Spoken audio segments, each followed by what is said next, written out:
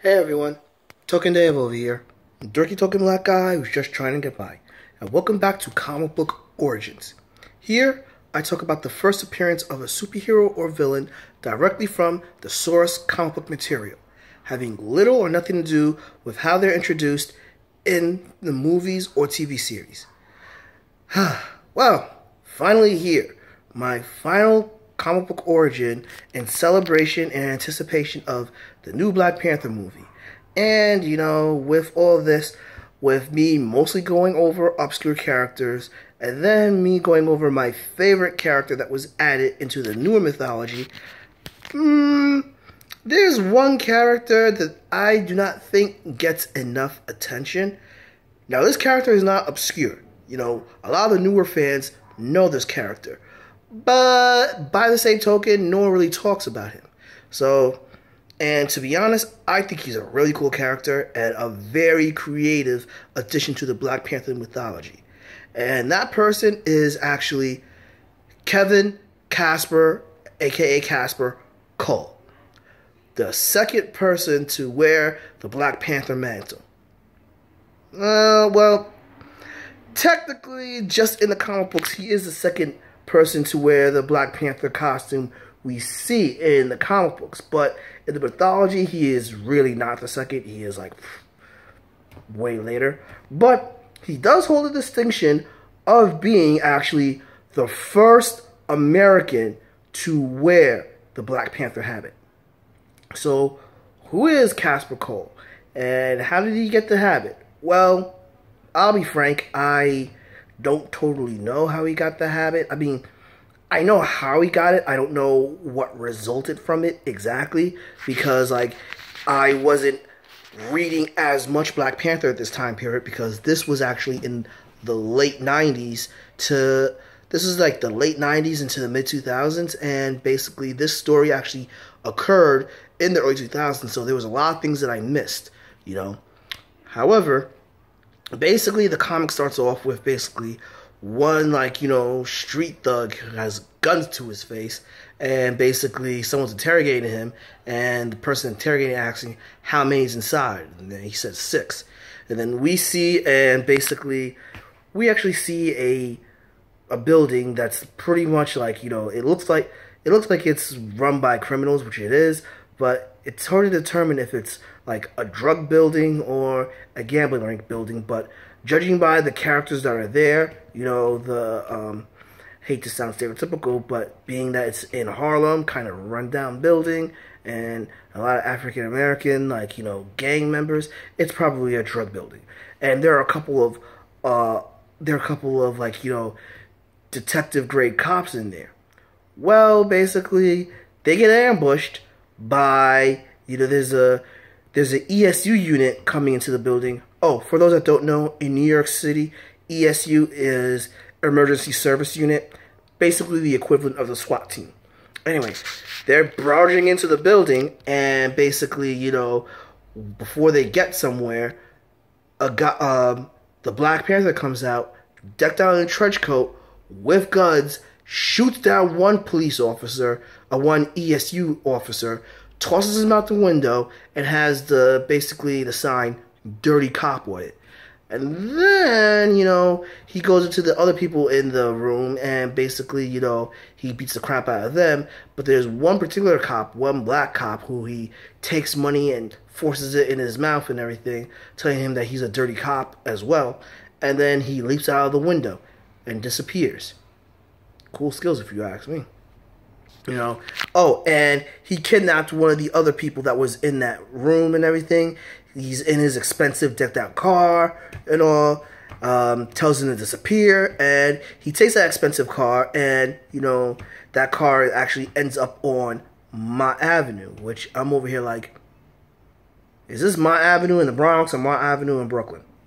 Anywho, so after that, he's been watching the thing for a while, and then he decides, what, nothing's happening, time to go home. So he goes to a rooftop, takes off the mantle, and we don't see T'Challa. We actually see some Caucasian dude.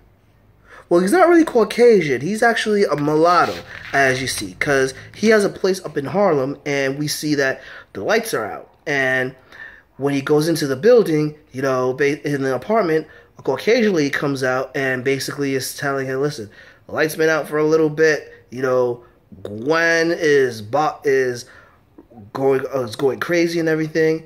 And then Kasper says, listen, Ma, I understand, like, I'll take care of this. And then, you know, Gwen comes out, and she's actually an Asian female, and she's expecting, and she's on Kasper's case, you know, about him trying to be super cop and everything, blah, blah, blah. You know, they're pretty much living off of his mother's Social Security, because we find out that Kasper has been suspended for some time, and that he's busting his hump to try to get a great detective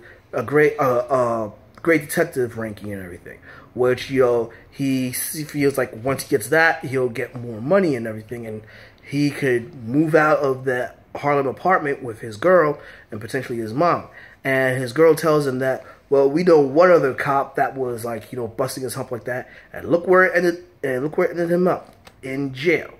So that happens, and then, you know, Kasper's mom says, oh, you forgot to get the peony. So he goes to the store to get the peony, and he is approached by a white dude that's dressed in all white, and tells him that he notices that he's been wearing the Black Panther habit. And then they go into an alleyway and they talk, and I always forget this dude's name, but basically he's a character called the Hunter. All right, I don't know how to pronounce his name, and I don't really know much about him, because, like, I just know, the only thing I know about him is basically he was born in Wakanda, he's a white dude and everything, he got adopted by T'Chaka, and basically, you know, there's a love-hate relationship between him and T'Challa. Anywho, he tells him, listen, you know, you gotta give that mantle back because you're disgracing it, blah, blah, blah, or if you want to keep it, but let me, like, you know, be your mentor and everything. So Kasper says no, and then he goes to his sergeant, who's his boss, and he's basically telling his sergeant, listen, I'm trying to clear all my crew's name because we all got set up, blah, blah, blah, and that's why I got the suspension. And then after that conversation, they go to a penitentiary, and lo and behold, he meets his father, who his father tries to tell him how to be a cop and everything, and who are some of the informants, and basically tells him that you're playing a very dangerous game, and you've only been a cop for 2 years. You know, watch yourself and be careful, and learn to be a better liar if you want to be a cop. And basically, that's the first appearance of Kasper Cole, the first American Black Panther. Now, this was where, oh, and by the way, he appeared in issue 50. This is where I picked up reading Black Panther again for the third time. You know, I read some of the earlier 2008 issues and everything for a couple of years.